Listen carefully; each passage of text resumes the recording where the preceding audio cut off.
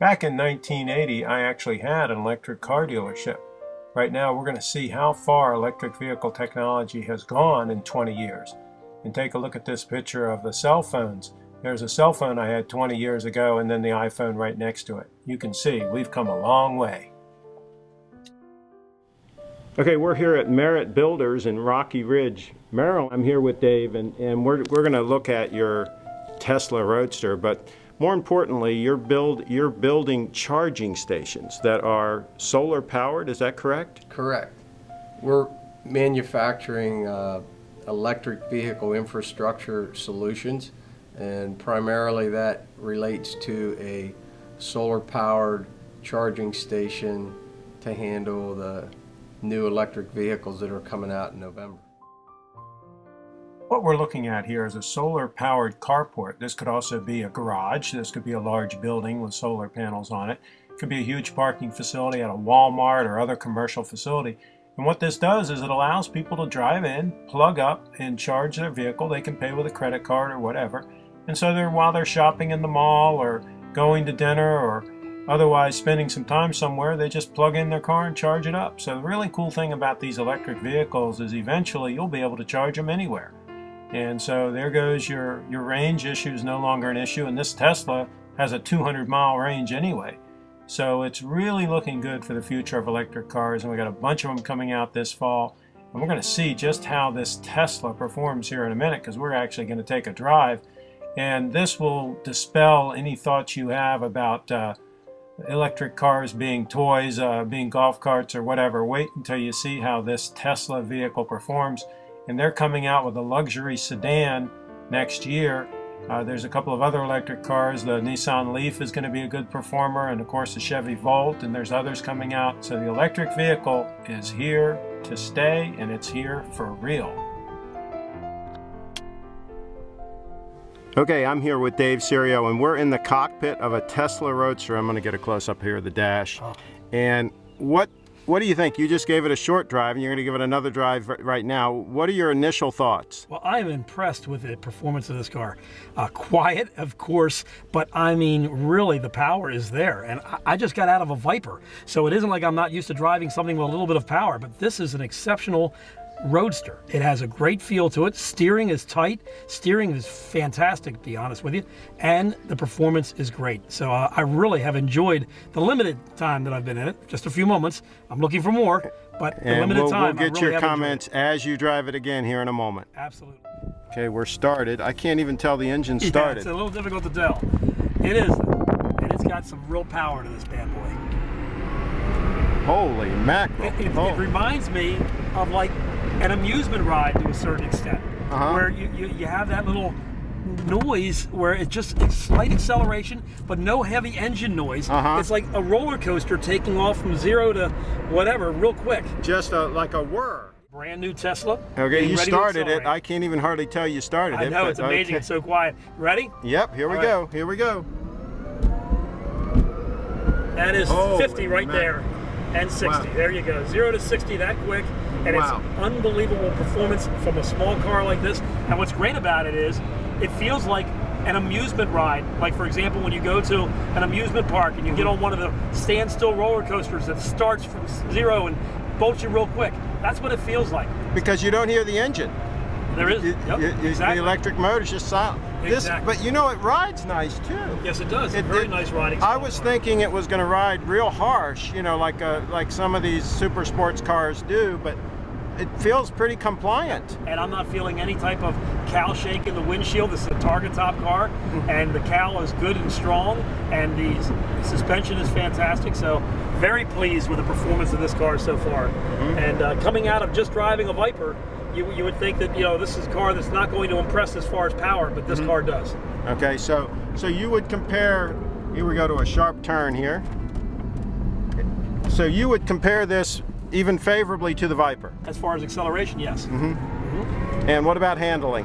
Handling, it's a little stiffer than the Viper, but I think it handles extremely well, and I think it may actually, on a type of a road course type of situation, may handle even a little better. Okay. Because of the Viper being rear-wheel drive and having the front engine, The weight displacement's a lot different on this car, and I think this is more like a mid-engine almost feel to it. Exactly, exactly, like a Ferrari or a Pantera or one of the popular mid-engine cars. Yep.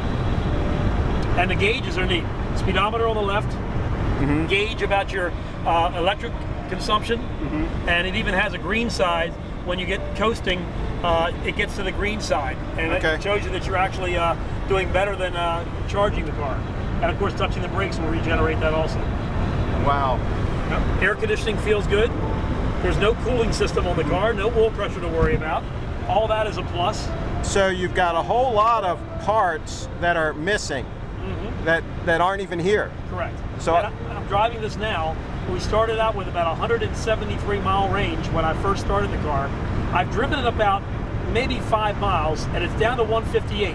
But we're driving it hard. Yeah. We're giving it a little bit of a acceleration situation. Normal driving, 175 to 185 miles.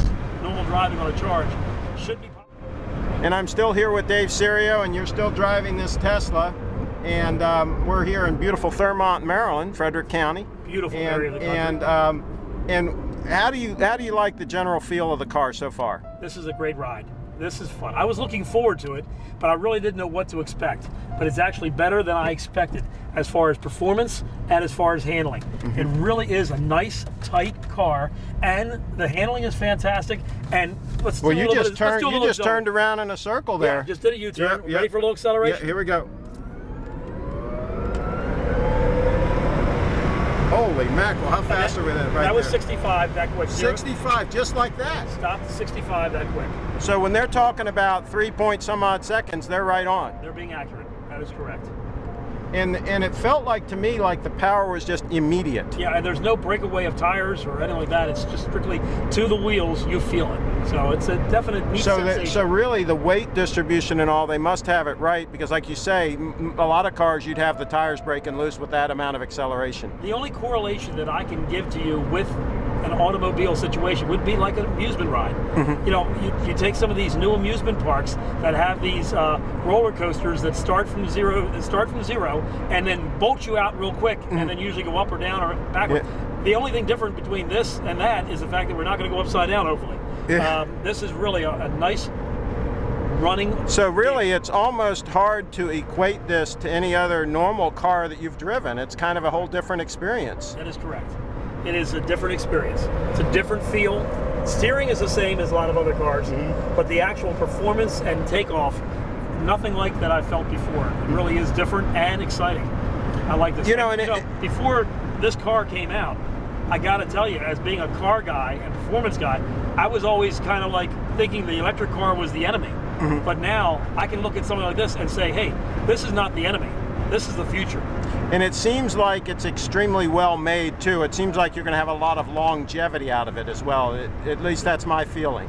It's good and tight, no rattles, and all the panels I saw fit together well. I like it. It's a very nice car. Now granted, the price tag right now for an automobile like this does put it into a category where there are a lot of other nice cars, but not too many that you can plug in, do 185 miles, and not spend any fuel. This is really in supercar category. Yes, it is. Really. Yes. And if you look at it that way, $100,000 price tag is where you would be anyway if you're buying a supercar. You're buying a new Viper, you're buying the ZR1 Corvette with 650 horsepower, you're buying a Ferrari, Lamborghini, you're ahead of that situation. This is priced out better. So for all those reasons and things, I would say that this definitely would be a better economic car than those right now for just fun performance. Yep. Man, this thing really goes, doesn't it? Yes, Look at that. Holy mackerel.